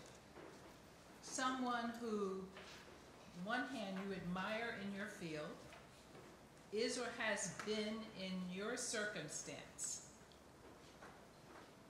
So that's important. Someone who has been in your circumstance. That's a part of the know something. You know, make sure you're really dressing yourself for success with someone who knows something about where you're going or where you've been. Someone who is unafraid to critique your actions or decisions. Again, right? You don't want to just pick up a lot of yes people. They're not operating in your best interest, particularly as you grow. As you grow, this idea of being able to accept criticism and to understand it is so important. That's one of the gifts, by the way, of the arts and having arts integration around you, because the arts are criticism all the time, whether you're playing a musical instrument, whether you're acting on stage, whether you're dancing, any kind of dance, right? It's either there or not. I also like my teaching area, which was French and Spanish, because you either know how to conjugate those verbs correctly or not. You either have the vocabulary in Spanish or French or not, or you're not speaking the language. You're doing something, but you're not speaking the language. Yes, and making sounds. Yes. And it's helpful, someone who is of another generation, someone who's older or younger, right? So I'm now moving through my 7s, and so I'm collecting very much people who are in their 4s and their 5s, because they understand the lingo and they understand the technology better than I even want to understand. I don't really want to know how to do all of that, but I try to teach her all the time. Yes, she does. She does. This is right. Yeah, absolutely. But I want to know about it, and I want to know that other people. I want to do it. All right. Unless there are people out there who can do it. Who can do it, exactly, and are doing it. Someone who is a leader in a field that you respect. Someone who can introduce you. Now, you know, that's the connector part. Who do you know who can introduce you to other people when you want to make a new pathway? Someone who is a champion for education and understands the value of it and will offer a different point of view. That's also very important. Someone who offers you a different point of view. And now, my colleague Marie. Oh. Adele and Joanne. Oh, Adele and Joanne. Here. So what we've shared with you so far, just a few of the tenets that we live by, and if you listen closely to Penelope, she gave you about another 15 or 20. What we would tell you is those things are just tips of the iceberg. There's really a lot of tenets that we have lived by and worked by. So what we want to do with you now is just give you a collection of cards on which we've written a bunch of other tenets. We're going to share this with you electronically, by the way, in case you would like to use it. You could change the words on it, or you could use these in some way with your staff if you think it would be helpful. But we want you now to look at leadership through the lens of habits, practices, and behaviors, because that's what we're handing you, a pile of habits, practices, and behaviors. We're going to ask you to do a few things with these. We call this card sorting.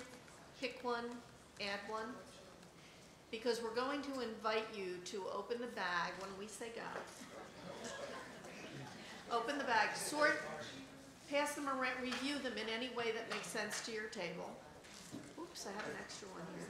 Everyone received one, right? Every table, they were on.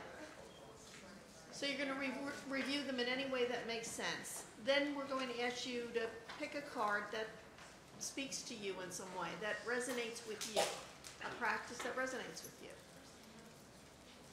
Chat about that for a few minutes at your table. Then we're going to ask you to do one of two things. Either pick a second card that resonates, or is there a tenet that you live by that's not in the pile and that you would sort of suggest as an addition, okay? So you're going to take a look, then you're going to pick one, chat, pick another, or add one of your own. There's 42 cards in that deck. We don't know if you want to spread them out on the table. You can do whatever you want with them, but we hope you kind of look through all 42 and have some commentary about each of those before you go and pick your one. The goal isn't to just pick your one. The goal is to have a conversation about the elements that are on in the deck. We're going to give you about maybe 8 or 10 minutes to do this.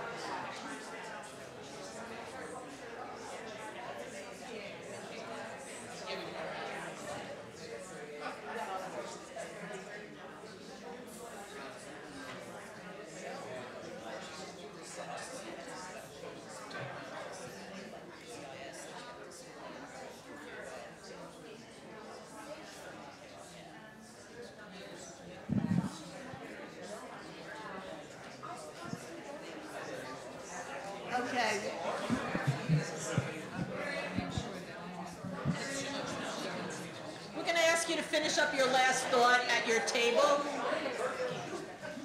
It's wherever you are with your cards. And we've made these cards available to you in Mary's Google Drive so that you have a whole set of them. But we're really interested in hearing what you've got to say about some of these things. So you're having a great conversation and we're not hearing you. So whoever wants to start in whatever way, pick your card, tell us what you think. If you've got a bunch of them, tell us if you've added some things that you don't see there that resonate with you as well. So hopefully everybody can at least contribute in this activity. We have time from each table for people to share and shout out about. So, hi, tell us who you, do you need this? No. Okay. Absolutely not. All right, let's listen. Oh, okay. I don't know if it's that important, but I'm Shannon. I'm the Director of Counseling and Assessment at Ewing, and this spoke to me, higher to your deficit. If there is one thing I am good at, it's identifying the things that I may not be, and folks that can teach me something, even though I've been a school counselor, been blessed to be a part of the school counseling profession for 20-something years. There are always new faces and voices that can teach me a little something about it, and now I'm blessed to be in the position to recruit and hire for my wonderful new school district. I loved the slide that talked about, do you have someone on your advisory team from your generation, from the prior generation, from younger generation, don't want to be ageist, because I think that's so, so valuable. All of the rethinking and reformulating that folks can do, because they come at it from a different positionality. Very nice. Thank you. Thank you. Sir, your name and who you are, where you're from. My name is Rob. I'm the superintendent of Somerset County GoTech. So I picked follow your moral compass when considering equity. I can remember going on interviews for my first administrative job. I would always talk about following the compass as opposed to a map. You could hold the map upside down. You could not interpret the map correctly, but a compass is always going to point the true north. And when it comes to considering equity as the hiring, firing authority in the district, I've been faced, this is my 11th year as a suit. You know, sometimes you have to make a decision because you just feel it's the right thing, even though you know there's potentially going to be blowback, fallout, whatever it may be. But if you really believe that that's the right thing, you know, that's usually the choice that I make. Love that, true north. How about this group? Yep, uses. I'll go. Who are you? Where are you from? Don Miller, Roxbury. Woohoo!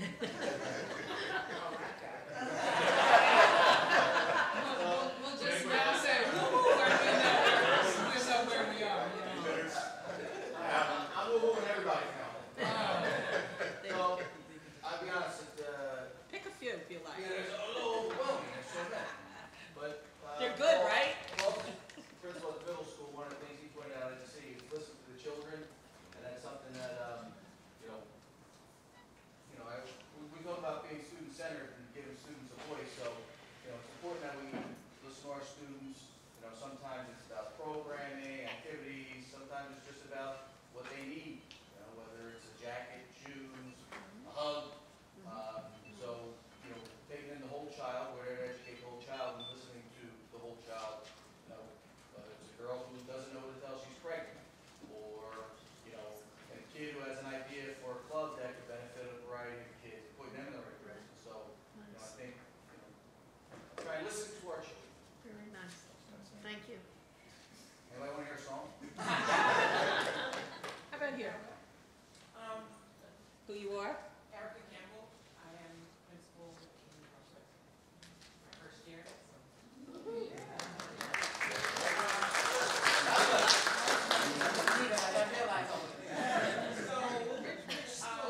I picked Adapt to Change because Dr. Latimer was assistant superintendent when I first became a teacher. She came into my classroom and I was teaching the wrong thing.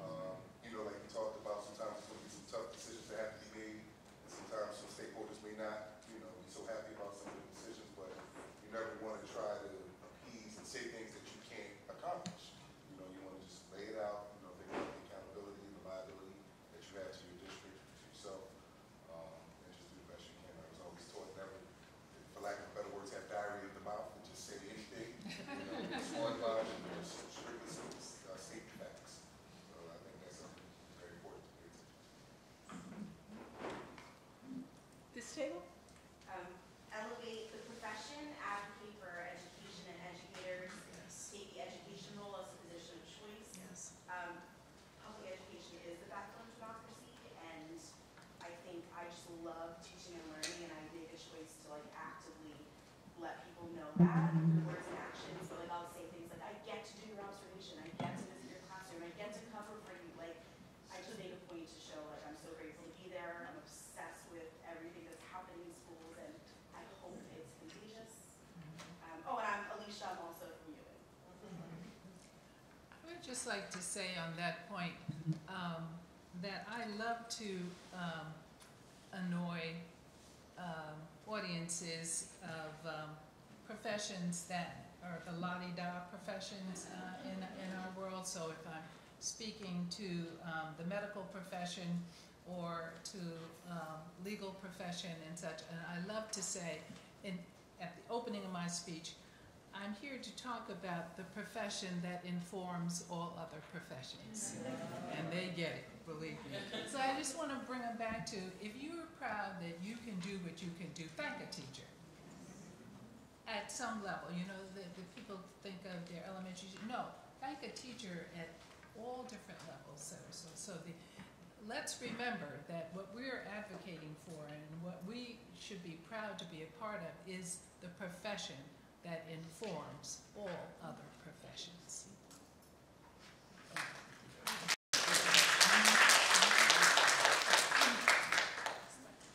We haven't heard from this table. Cheryl? Well, I picked Think, What Did I Miss? And I have a story to go with this. When I was a math teacher, a brand new math teacher, I decided, I was teaching pre-calculus honors, and I decided I was going to do something different. And then I gave a roller coaster project to the students, and then I thought that I just did this life-size thing, and then I have all the camelback, the loop, everything that they're going to build, and then they're going to put the marble down, and it's going to go 45 seconds. So I gave the project, I'm so excited about it, I worked for months, and then one of my students come back and says, my father is a physicist, and he just thinks that this is actually impossible, because this is a model. It's not really a live thing, and that marble, for it to stay on the track for 45 seconds, you need to have a lot of loops, almost like a real life-size thing. And what I meant. So 10 years later, my projects were almost nationally renowned in Texpo, and all 10 years of it, the projects actually had grown into this great thing with the lifts and gates and all that stuff. But the first thing I missed was that marble, in my mind, was staying on that track for 45 seconds, which actually does not pass 5 to 10 seconds of the most elaborate live thing. So, and then come today, like our last faculty meeting, we had the NJISL test, and I'm the test coordinator also. So I thought that I was doing this great thing for 5 days, and I kept telling my principal, Kevin, I just came here on Sundays, it's like 5 days, and look, I changed the structure, and then I'm doing this, I'm doing that. I kept pulling the same kids and putting them into the same rooms for every unit, so I thought, well, they would remember. And then we didn't have the late openings, we didn't have, early dismissals, so we fit it into the school day. We changed the structure so that the units are all, what did I miss, was told me, was one of the faculty members who is the disruptor, and says, yeah, we had the same kids for 5 days in a row for over an hour and a half, and guess what they missed? You have to think about it. We're going to ask the coaches to share this table. Thank you, Cheryl. Fidelia. Hi, my name is Fidelia Sturdivant, and I chose this part, say what you are going to do and do what you say. And I chose it because it builds trust and relationships. And I think that as a leader, you should lead by example. So if you're going to lead by example, then you have to adhere to what you say you're going to do, and so that you can have that trust and relationship. So I feel that this is very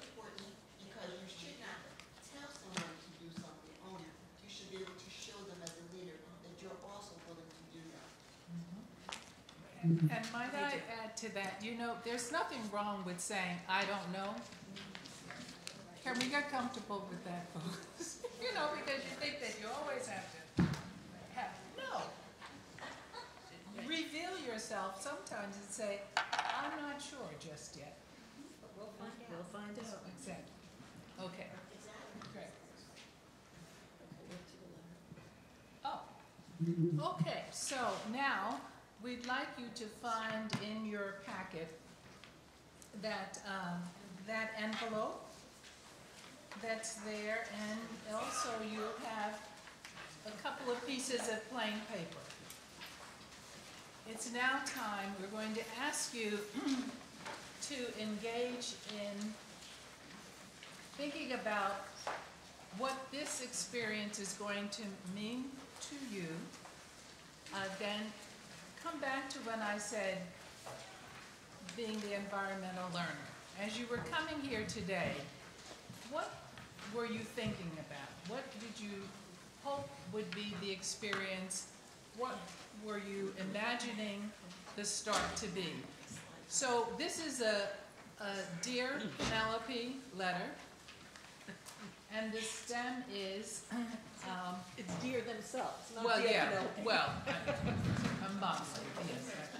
I was reading the faces. I think they were with me in that. Thank you, though, for clarifying. And so we're going to ask you to write a letter, a paragraph or two, that you're going to put in this envelope and address it to yourself. And we're going to keep it with the coaches here, and you're going to get this letter back at the end of this first year experience. So take some quiet time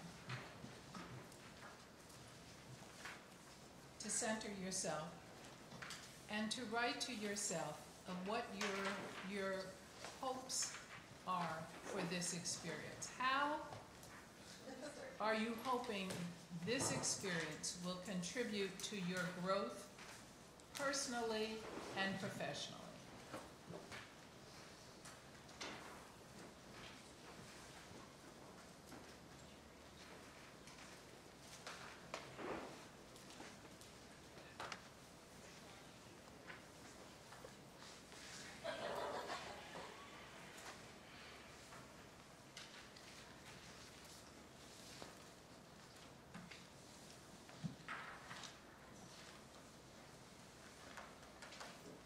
And this is just for yourself. It's not going to be scored by anyone.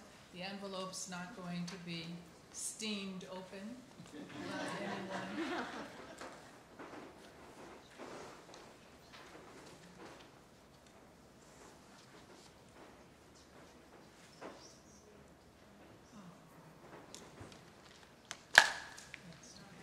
Susan and Jay were looking forward to seeing. Maybe I can set that up for them to see her separately.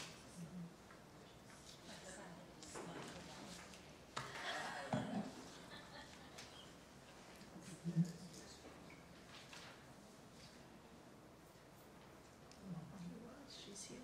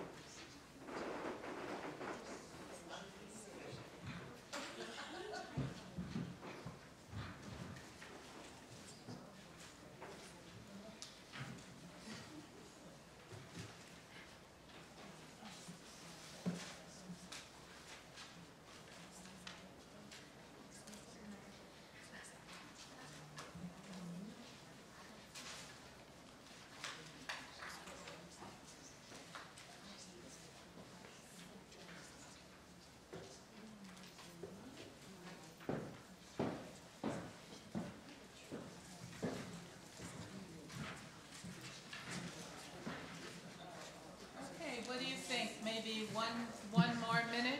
Seems like many of you are, remember, this is a letter to yourself, so you're still going to know yourself.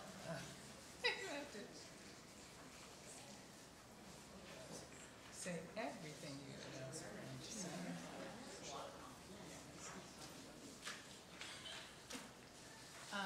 Pam, we're going to ask you to collect the envelopes, if you don't mind. Okay, if you will address it to yourself, and Pam is going to walk the room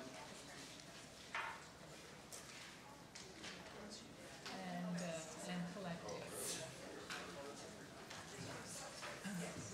If there's anyone who has their envelope addressed, I will come and collect it from you.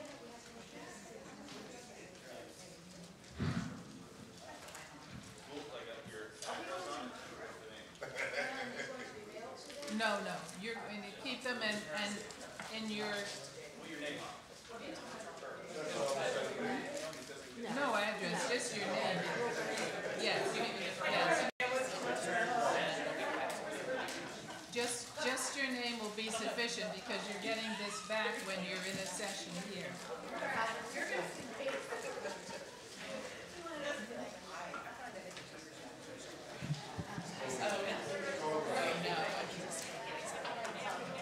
While we're doing that, I want to point out that, hello, I want to point out that in Sunday's New York Times, there was an article that said, to improve business, try journaling. So I said, I could use that. So remember when I was saying, like, what do you have up when people come into your office or around you? This would, if I were in a district and I'd been talking about journaling and had invested in providing a journal to people in my faculty or in my team, this would be an artifact that would be helpful to show that it's not singularly for any one purpose, but that the universality of it. So look for artifacts that support your positions, the work that you're doing, but be prepared to let them go also when they're no longer helpful or useful. Good. Now, Marie. So Marie's going to close it out. Hello again. I'm going to stand so I can see all of you and maybe so you can see me a little bit better. And what I'd like to do is to pull everything you've done so far this morning together.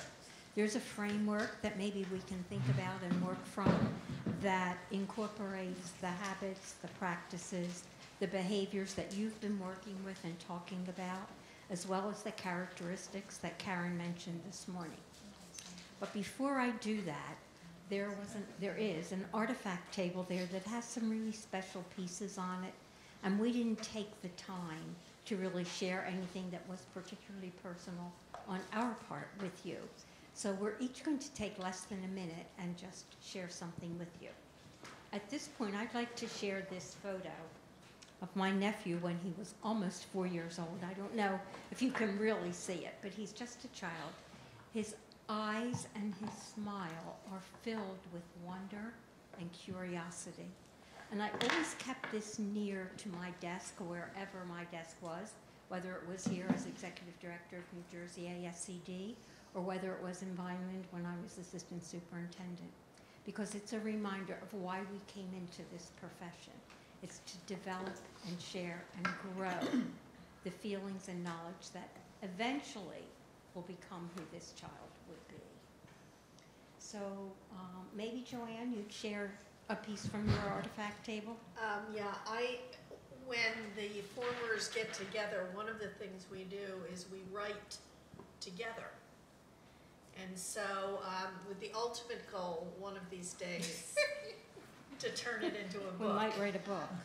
But at any rate, so I put on the table this bag that Mary, one of the things the formers do is they give gifts to one another all the time. We like to do that. Yeah, and this is one of the gifts, and on it are all the faces of people who have been part of the formers, and but it's women who write. So I added that. Our faces. Yes, our faces. That was quite a few years ago, though. I mean, it's like, oh no. Yeah. Keep talking about it one of these days. Adele? Yeah, one of the piece that I picked is this sculpture that represents the Broad Prize for Urban Education, but it goes back to the statement that we started with, that Willa always challenged us in our roles in our own districts, was to know something and to do something. And the other one that she always talked about was from wishful thinking to purposeful change. And I can remember, if you know anything about Jersey City, it was under state takeover from 1989. It was supposed to last 3 to 5 years. They were there 33 years. And one day, when I first became associate superintendent, someone asked us, one of the state reps came to this big meeting in the district and said, asked or challenged us to know how many of our third graders were reading on the third grade level. And a group of us at the table kind of sat quietly and looked at each other and thought about it. And then the question changed. Well, take out your special ed students and how many of your third graders are reading on the third grade level. This was in February. And we knew we had a lot of work to do. Well, by September, which is unheard of, we decided to change our reading programs, blah, blah, blah, blah, blah. 2 years later, 3 years later, we were nominated as one of the 5 national finalists for shrinking the achievement gap between low income and minority students at the elementary, middle, and high school levels in language arts and math. And you don't nominate your district for that, you get nominated. So again, this represents the doing something, the knowing something, doing something, and being bothered by it. Penelope? Mine is to show you a book that I did write, Beloved Educators, Women of Color Who Inspire Us. And the beauty of this book is that it's 5 women of color who write about women of color who helped us in our careers. And so I want to read to you the dedication page because it'll sound familiar. To education, the profession that prepares all other professions, and to compassionate educators worldwide. And then who knew 8 years ago that 2 people from New Brunswick, someone that you New Brunswick folks call to mind very fondly today, Deborah Wimbush is one of the authors in this book, and one of your coaches for this project, Gloria Jean Tunsil, is one of the educators that we wrote about as a woman who inspired the profession of another educator. So it is still available on Amazon. Beloved Educators, Women of Color Who Inspire Us. It is unique. It's only 90-some pages. I thought when we completed it, that's such a small book. But esteemed authors said to me, that's good because people will read a 90-page book. They're not going to read our textbooks. And the other thing is that we have not yet found another book where it's women of color writing about other women of color who helped us with our careers. So, beloved educators. You will notice on, thank you. You will notice on the table that there's a bowl of chocolates, all different kinds of chocolates, and they're for you.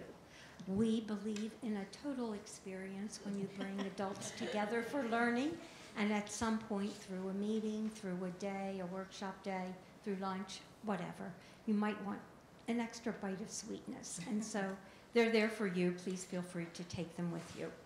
I would also tell you that the framework I'm going to share with you comes from a book written by John Maxwell, which is called How Successful People Lead. And this is a gift that you will get from PSA to each of you. Glad you like the idea. So take whatever notes you like, but don't worry about that because you're going to get the book. And it's not huge, and we think rather valuable.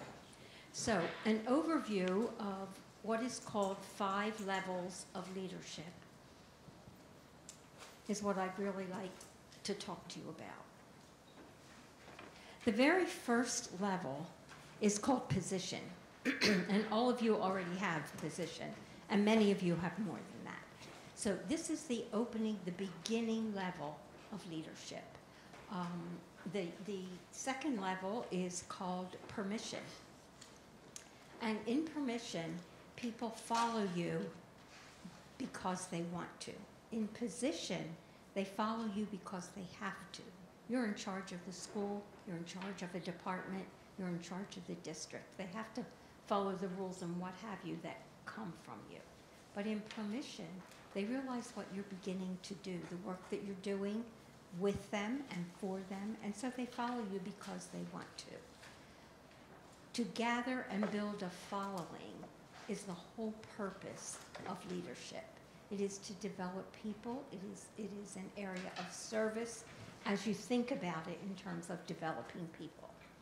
The third level, excuse me, is called production. And this level is all about results. You can't fake level 3. You're either doing things with people that show a difference, you've made initiatives work, you've created change that's improved your setting. So those are the results, and I'll go into that more deeply in a moment. The fourth level is about people development. The first 3 levels incorporate all that you've been doing this morning. That's the work. That's a huge part of your career to get to level 4, which is a rather high level of leadership.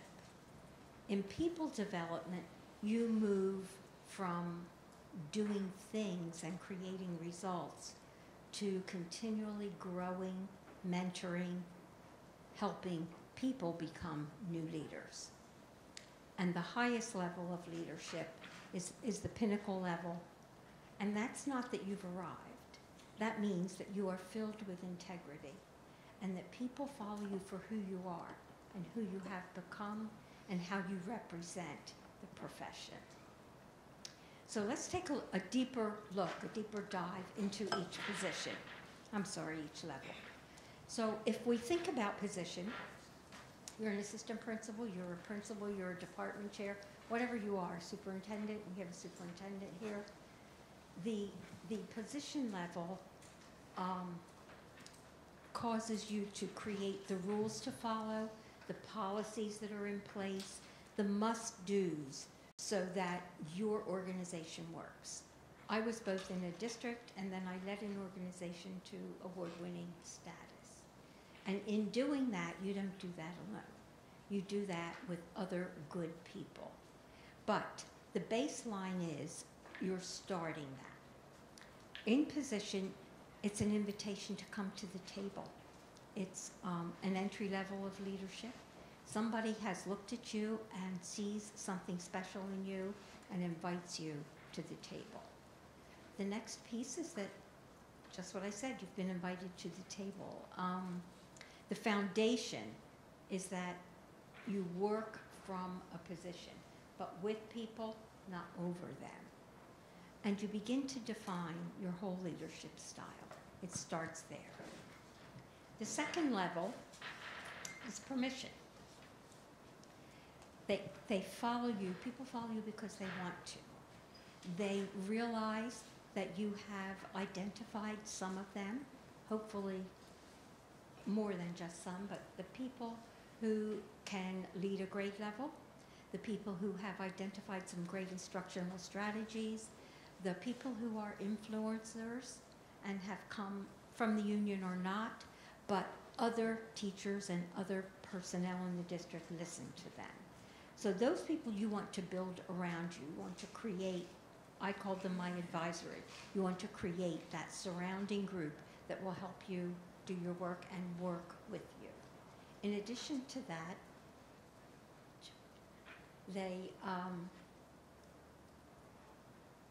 they begin to do the work, but they add their personal style to it. So it's not all you. It's they've experienced it with the people who count, and they bring it to the table with them. There's movement. Other staff begin to see that things are changing, and they're changing for the better. Maybe someone had a great recommendation and you implemented it.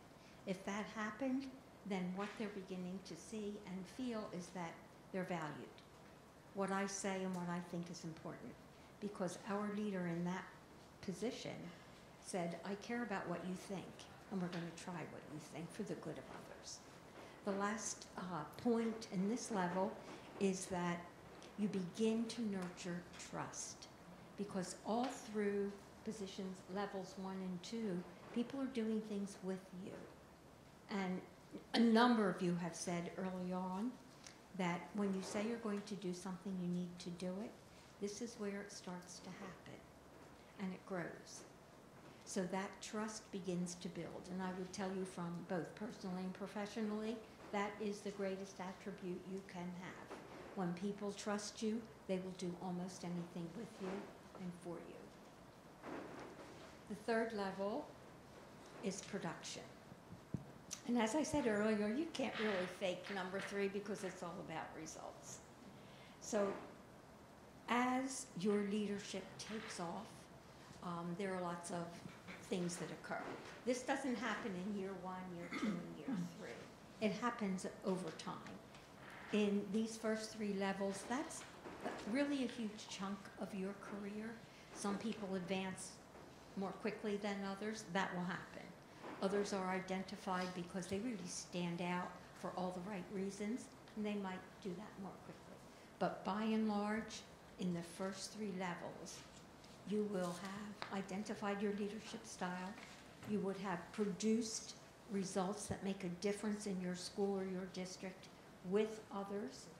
You will have invited some of your staff to serve on committees or to chair a grade level, or to go with you to a conference that's outside of your district, or to serve on a state committee, where you begin to introduce a much wider realm to the profession.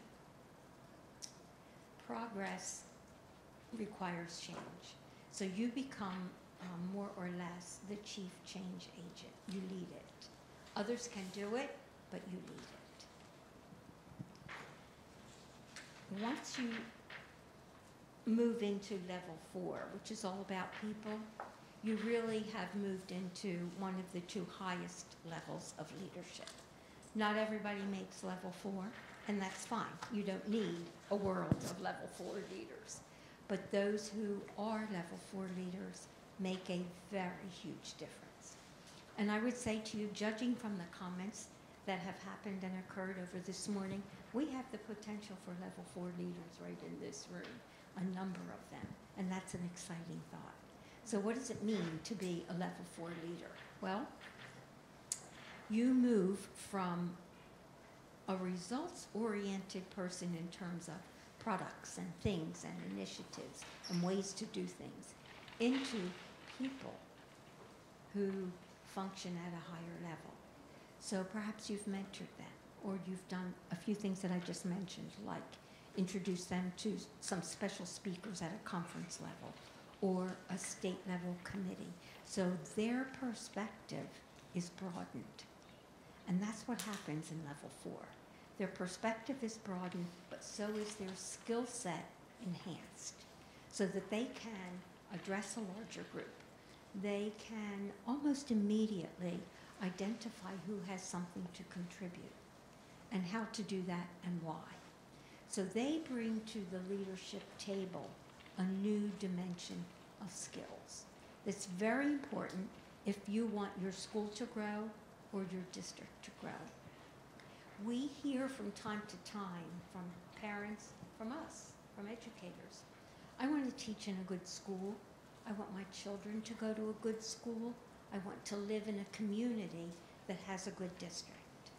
What does that mean?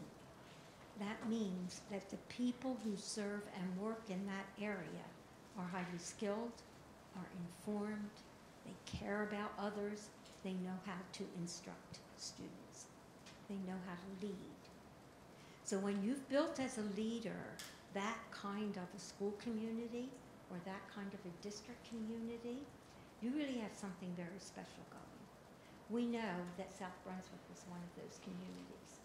Jersey City won a Broad Award. That's phenomenal. Almost nobody wins that. I would say in the South, I was in Vineland. People came to Vineland to learn how to do things because there weren't many districts in the South who were really moving forward. So we had that advantage. You heard about the programs that Penelope put in place, which are still standing today. That's credibility. It takes a whole new degree of knowledge and skill with people to get to that level.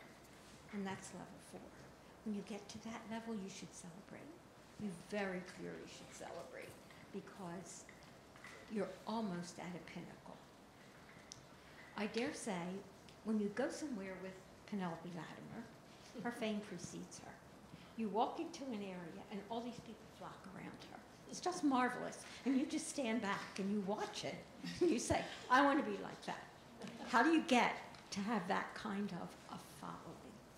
Each of us has that following in the community where we live or where we have worked and where people know us.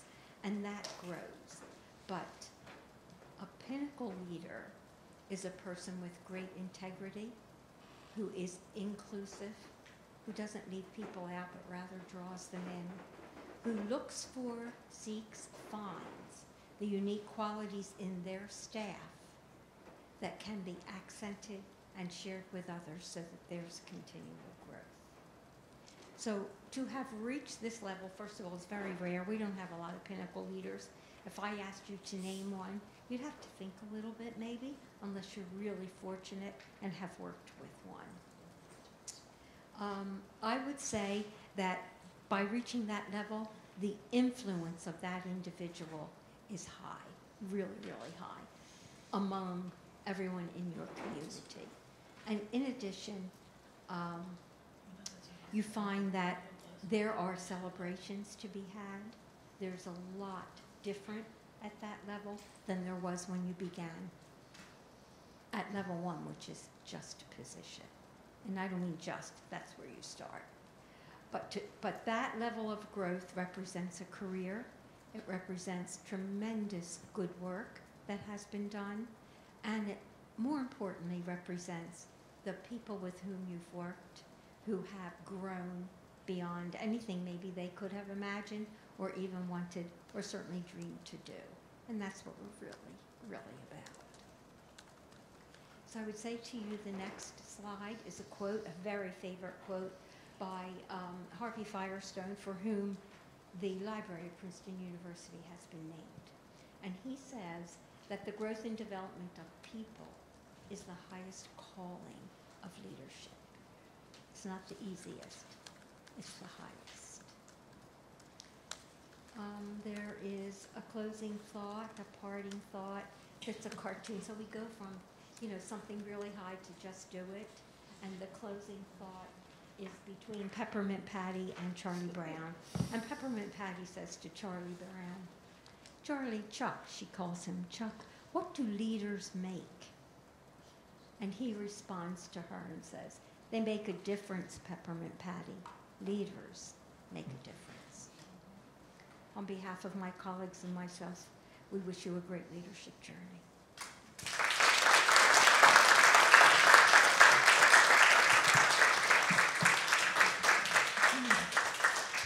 I think you are free to have a candy, to browse around. Lunch is served. Mary, is there something that you would like to say? I want to thank you. You're sharing your wisdom, your experience, your love, your joy, and such great creative ideas. So I thank you all. I hope that you're all going to be going back to your schools and taking some of these pearls and incorporating them within your practice as well. But our lunch is served. But before we go to lunch, Mary Reese is also a part of this group of performers, and her story is equally impressive as every one of the stories you heard. And I know you said that there are not a lot of people that are at a level 5, but when I tell you, and I use Mary's name all the time, when you use Mary Reese's name in the state of New Jersey, things get done, people move for you, and people don't tell you no. Mary Reese is a level 5 leader, a pinnacle that people revolve around, and I would like to just thank you for everything you've done to make today possible, but everything that you've done to make this academy possible as well.